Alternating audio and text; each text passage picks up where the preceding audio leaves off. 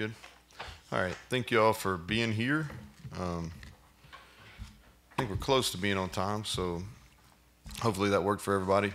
2 weeks from today, we'll be sitting here post game, and truthfully, after today, I'm glad we got it. We went over a little over 100 plays. We hit all 4 core special teams. Had a Big 12 officiating crew. A lot of really good video situations. We worked goal line. We worked a backed up situation. Did an opening drive of each half.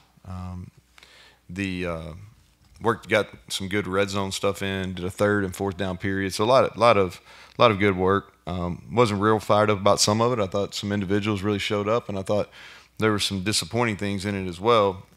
And really, the last 3 practices, we'd kind of been trending upward and just not at our best today. And I can make excuses for them, but I'm not. It is practice 14. We have been pretty physical. It was a little warm. Like I said, I can make a bunch of them, but we have to be better than we were today. It wasn't awful, but the expectations are high, and it's a daily standard, and we fell short. Not everybody, but we fell short in a few areas today. I'll talk about each phase quickly, and then y'all can ask questions. Start with special teams, like kickoff. Michael Hayes hit the ball really well, which is encouraging. Starting to get strength. He's getting stronger. We had a couple quality reps covering kicks, which y'all have heard me talk about that. That's going to be important to us. Kickoff return, Hudson Clement is really competing, and he's probably right now, if we played today, he'd be our kickoff returner. He's really trending in the right way. He hit a big one today in a kickoff return drill, so that was exciting to see. Punting the ball, we just need to be more consistent, and that's really our whole punt team. And then punt block, we did some nice things. I think that Preston continues to do really well returning. I think he's got a chance to be an all-conference player in that role. And then defensively, we started off very good. I thought we fell off as the scrimmage went. Some guys got tired. We played some of those guys a bunch of snaps because we wanted to.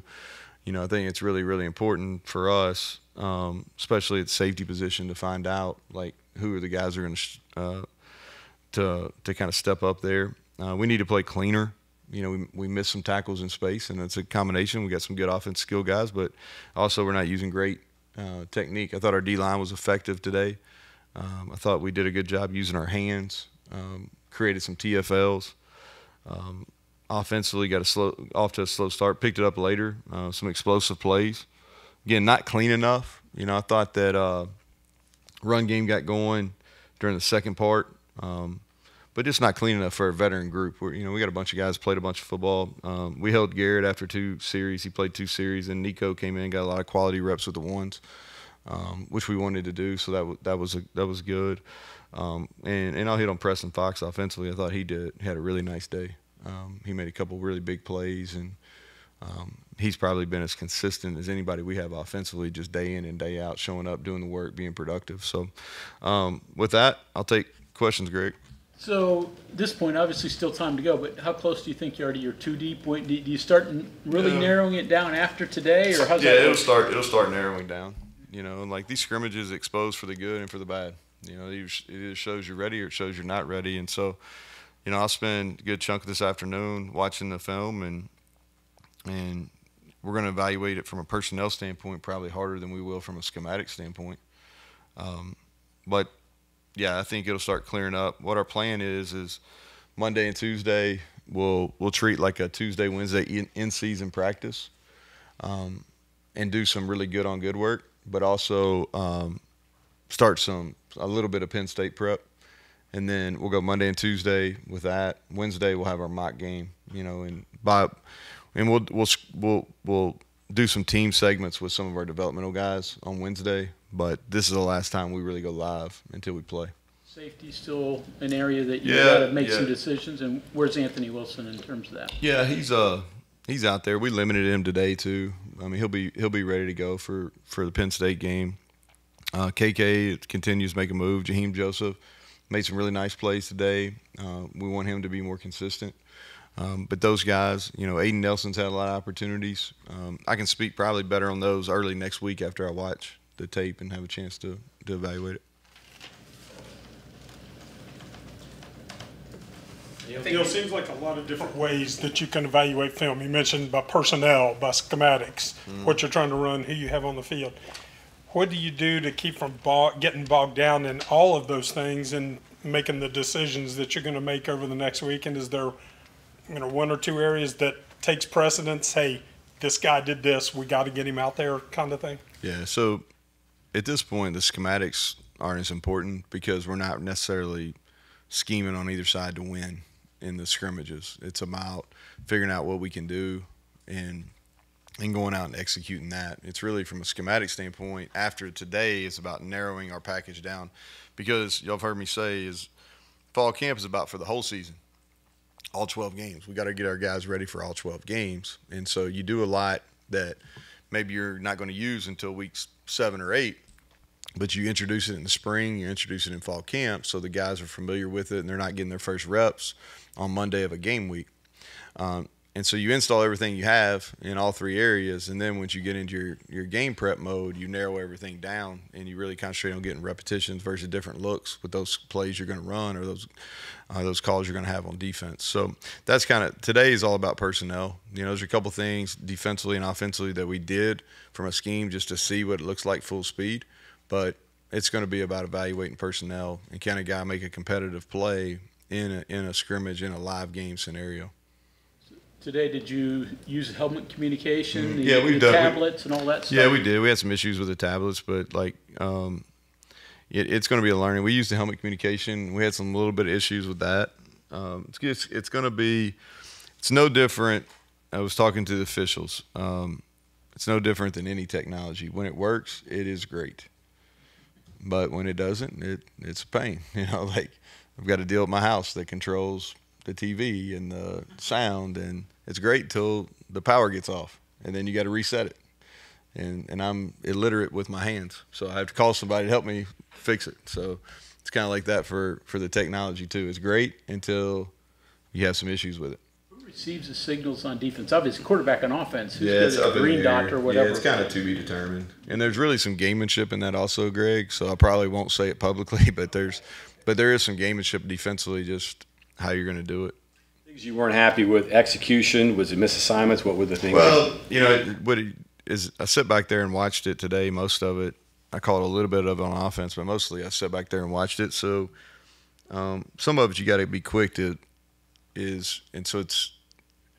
listen, I'm tired too. So I'm on a little bit of a short fuse myself, all right, in full transparency. So is some of the stuff I'm getting pissed off about, is that people that aren't going to play, or is that people that are going to play? And so I got to go back and sit in my office and watch it from a 30,000-foot view and really make some notes on who really did well today and who didn't. And if we still think they can be a player for us, then we got to give them more opportunities. Did you like the energy, effort out there? Yeah, I thought defensively we had great energy at the start.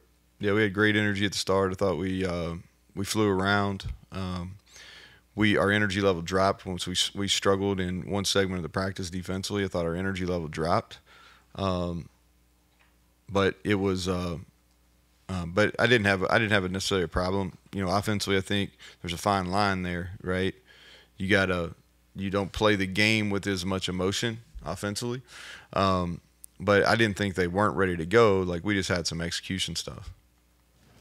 With the 4-game redshirt rule, you don't have to necessarily declare somebody right now, but do you think you have a beat on what true freshmen will definitely play a lot? Well, we're going to do some special teams work Monday, Tuesday, and Wednesday, and that'll probably continue to clear it up. The way we're going to go, if they can help us right now, we're going to play them. And then if they show in a game scenario that they're not capable, then we still got those 4 games. But we're gonna approach it. If they can help us, we're going to use them. Do you have an idea of who can do that now? Anybody want to know? Yeah, let's do it after I watch, Greg. I'll give you a pretty good rundown after I watch it. I'll be able to, who I think's going to play.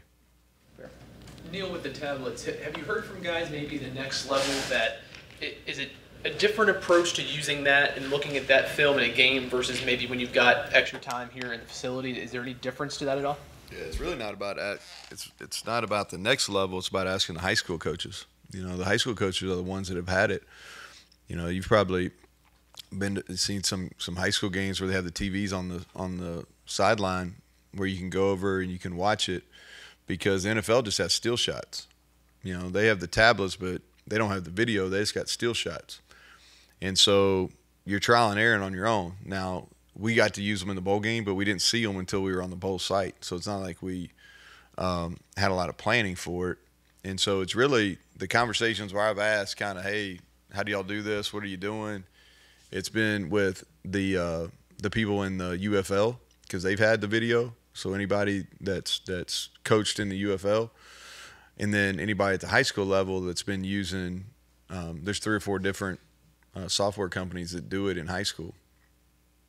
Josiah mentioned that he had used something like that in high school. Anybody else on the team that got to use that technology? Yeah, we've got a bunch. Yeah, if you look at it, it's kind of over the last 5 years, a ton of high school programs are using it. Like there's several in West Virginia that are using it. There's a lot of big school. I mean, it's been pretty readily available, going back probably as early as maybe 14, 15. Where high schools have been able to use that technology.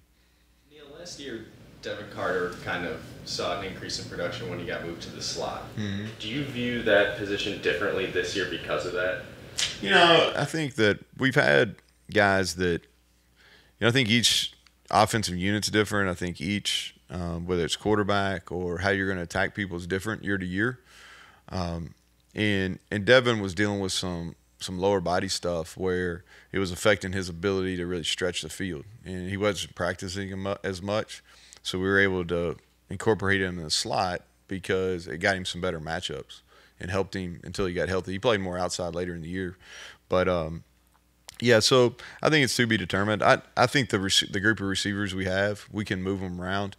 Everybody but the new guys, know all the positions because we trained them in the spring that way in the winter. And so the new guys, they don't, but we've got a lot of flexibility there where a lot of different guys can play. You only played Garrett, I guess, 2 series. Does that just mean he's ready to go? Well, he better be, right? No, I mean, he's played a lot of football. I mean that kind of kiddingly, but I feel I have a really good idea what he is. We didn't play wide as much. I think Aubrey played 25, 30 snaps. There's different people that, but we, I just think it's Nico got a lot of quality reps with the ones, and he's much improved. I think y'all saw that in the spring. You've seen that when you've been out there, and I was glad he got some reps. Health-wise, overall. I think we're going to be fine. You always get some bumps and bruises when you go live, so we'll have a few. Like I said, I'll have a better understanding on that on Monday probably too. You talked earlier about getting some clarity at some of these threes, like running back, tight end, some of those.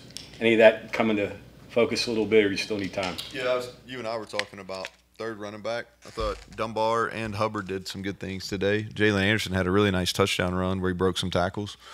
The 3 of those guys got the majority of the carries today. Jaheim and CJ, they got some, but those 3 got the majority.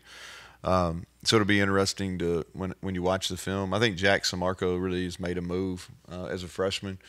He was here in the spring. He's done a great job blocking. He had a big pass reception today too. So, he's a guy that's for sure making a move. What do you think of the young quarterbacks that just got here this summer? Khalil he struggled in his first series today, and then he came back. He got 2 more series at the end of the scrimmage. He's talented. It's just going to take him a little bit of time. We're going to have some patience.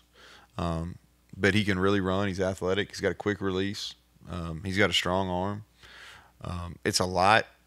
The schematics are a lot right now. And it's a lot for Ryder too. But Ryder has been through a college season, so he has a little better idea how to prepare.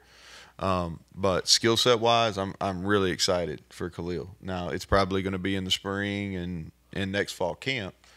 But skill wise, I'm excited about him. Ryder had a great day on Tuesday and Wednesday. Yesterday and today, not as good. But for being the third quarterback right now, I was talking to some people yesterday, and I said this, he can go out, and if Nico plays, we can go do what Nico does best, which is we can call some run plays for him. We can move him out of the pocket because Ryder can come in and he can run our offense. But a guy like Zay Jennings, where's he at in your mind? How's he coming along? He's just got to be consistent, and that's a word I use a lot. But consistency to me is about you form trust. So like consistently doing the right things, consistently, for right now, like the one thing that I love about Zay, man, he has courage, and you don't have to talk to him about pulling his pin. You don't have to talk to him about like he's really aggressive, but he also does some things because his eyes are undisciplined. So like I love his energy, I love his effort. I love his physicality, but his attention to detail and just his consistency play to play has got to be better. Neal, the old days this coming week was confusing because kids were moving in dorms, classes starting. It's not quite the same anymore. Nah, but is it still? They go to school all year. Yeah. Like this is a nervous weekend for a head football coach just because everybody's back. I mean, that hasn't changed, but they go to school year round. They're here most of the time, so it's not. Our freshmen have been in the dorms since Memorial Day weekend, so there's not as much of a transition as there used to be. I kind of miss that, really, the big start of school. Like, I do like when the kid, other than the traffic, like you can feel the energy when the student body comes back to campus. So that is a fun time. Dak's ready too. He starts He Monday, starts right? Monday, man. He's ready. He's sitting on go. He's sitting on go. All right. I appreciate y'all. Thank you all.